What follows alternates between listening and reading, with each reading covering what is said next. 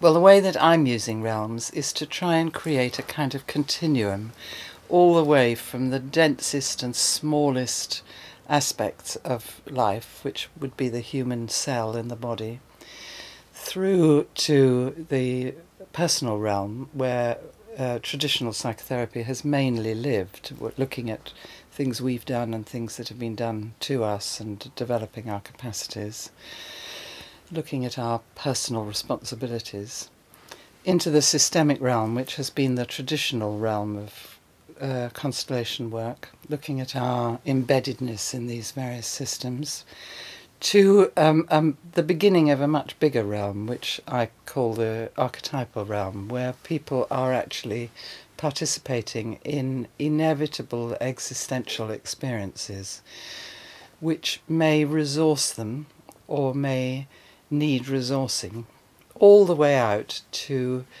the realm where everything belongs. You could call it the realm of source or the divine or whatever, so that people can both move around this much bigger territory and identify where resources and support can be found, or where lack of attention has skewed their capacity to manage their lives. So on the one hand, I'm creating a much bigger map.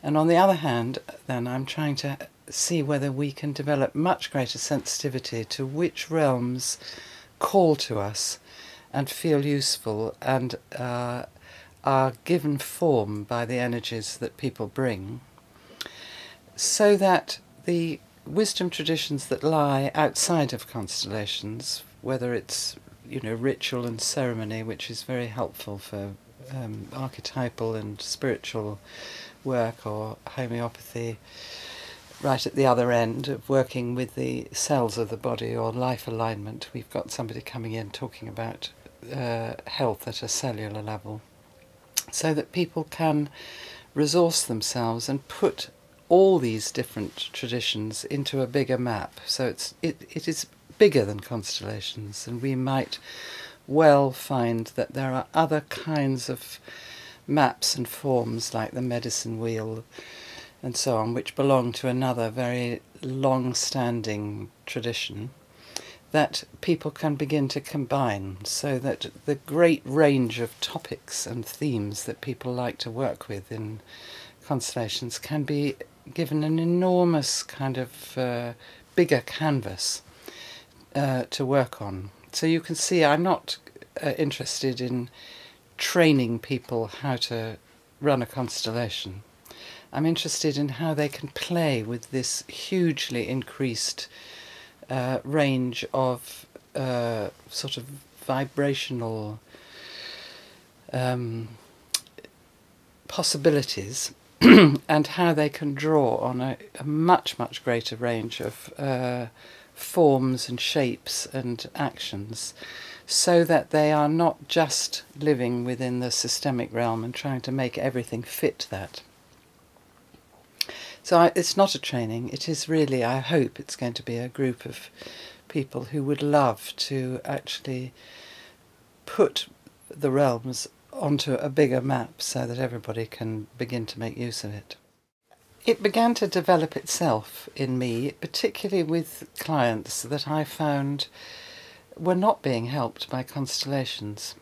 So when somebody came to a workshop, I remember there's a woman who came in Brazil whose therapist brought her because for 10 years she had not found her way out of a situation that she had found very unfair.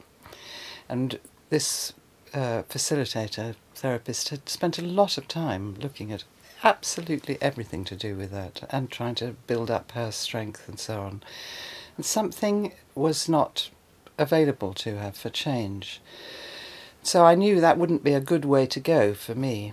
And I instead set up a constellation just with archetypal features, God, people who steal, the people who are stolen from, these sort of fundamental structures of life that would exist in any society. And I invited her to inhabit and question and dialogue with these people until she could find a better space. And she then was able to see her predicament in a completely different way.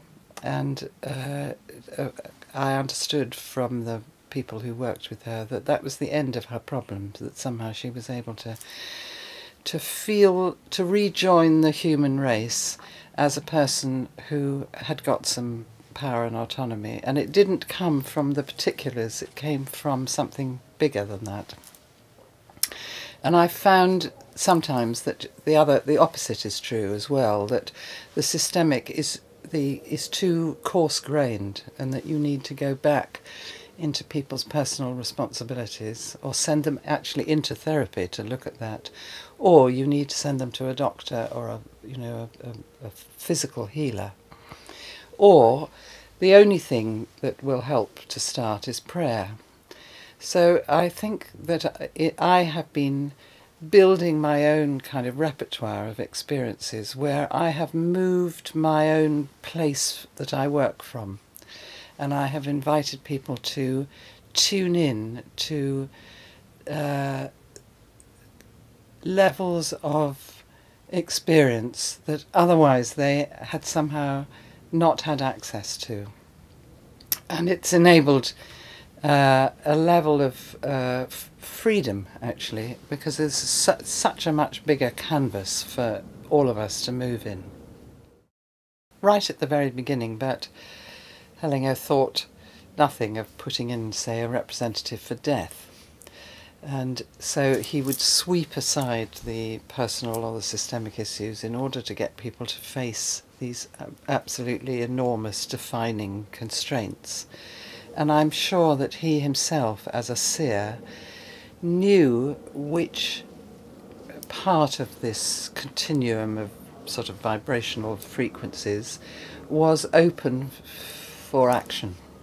So that sometimes he just sat with somebody, and sometimes he would put his arm around them, and sometimes he would be very tough, and sometimes he would bring in people without naming them to represent the ancestral field or the life before things got broken. So he himself definitely worked in this way himself, but he didn't teach it and he didn't talk so much about it, because I think he didn't, and certainly initially, want constellation work to be seen as such a spiritual activity. In those days, I think now that he talks about the spirit mind and so on, he probably moves very much in this realm.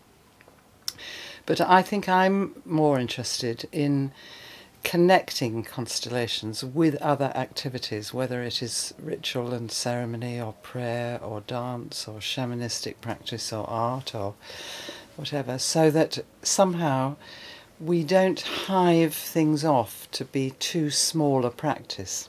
I really want people to feel that this is an enormous field that they can find their own way into and develop their own sensitivity to themselves.